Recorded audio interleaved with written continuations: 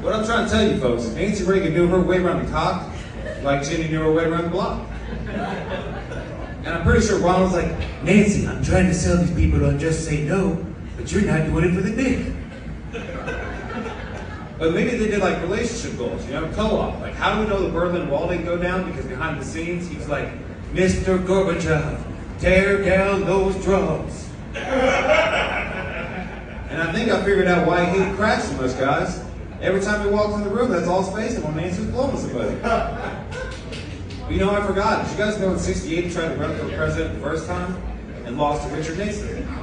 And Nixon would go on to be the president, and the Watergate scandal would get him out of office. But it got me thinking, were the Reagans so pissed off by that loss in '68, did they leave that story to the Washington Post? Was Nancy Reagan deep throat?